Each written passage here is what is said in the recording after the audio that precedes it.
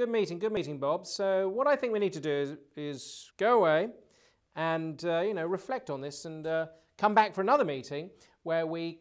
No. Oh. We are going to make 3 decisions right now. We're going to stand by their decisions and move on. Hang on a minute.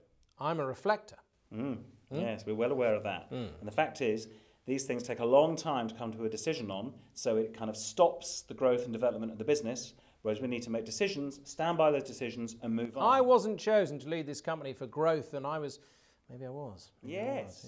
Okay, so let me just get to this. What you're saying is no decision, no end the meeting. Correct. God, that's radical. But when people are ringing, my PA needs to say, Jeremy is in a meeting.